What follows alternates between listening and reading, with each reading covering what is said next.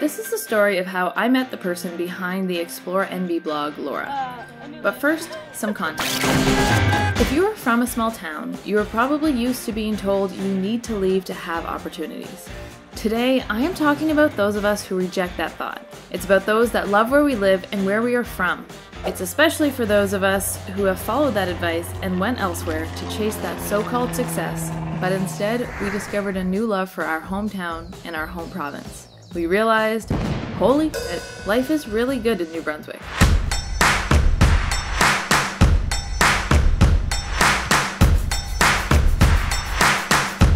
When I moved away from my hometown, I found I was spending a lot of my time defending where I grew up. 5 years ago, I had a blog where I traveled New Brunswick with the help of Tourism NB to highlight how awesome it is. While my blog has since faded, my love for New Brunswick has only grown stronger. When I started this YouTube channel, I began researching hikes to feature.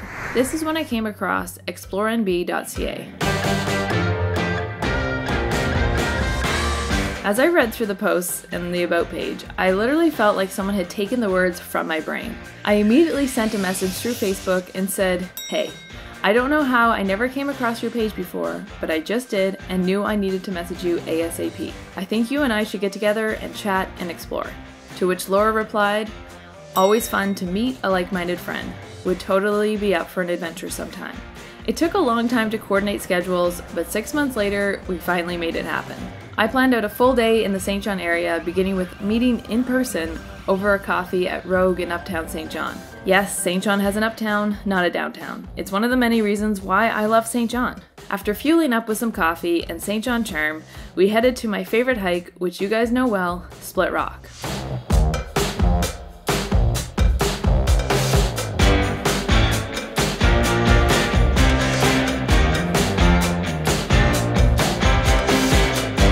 Laura and I share the fact that we realized how incredible our home province was after moving away.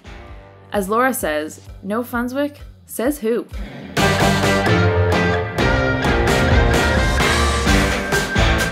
We spent the day in awe of the coastline and talked about how locals take where we live for granted. We aren't so naive to think it's perfect and it doesn't have issues, but we both want to highlight what makes it beautiful. Like adding artwork to a home, a positive outlook about a location can change it entirely. After our hike, we went to Lepreau Falls for a swim. To be honest, we could have squeezed in more, but we took our time on the hike and at the falls. By the end, we were starving, so we went back uptown to finish our day at one of my favorite local restaurants, Cask and Kettle. We didn't film or photograph that part because I guess we were just enjoying each other's company. Go figure. Make sure to follow Laura's blog and Instagram and keep an eye out for her posts about our adventure. I hope you get outside and explore your own backyard. Look for the good and it will outweigh the bad. I promise. You might even give it a seal of approval. Thank you so much for watching. Please subscribe and let me know in the comments below why you love where you live.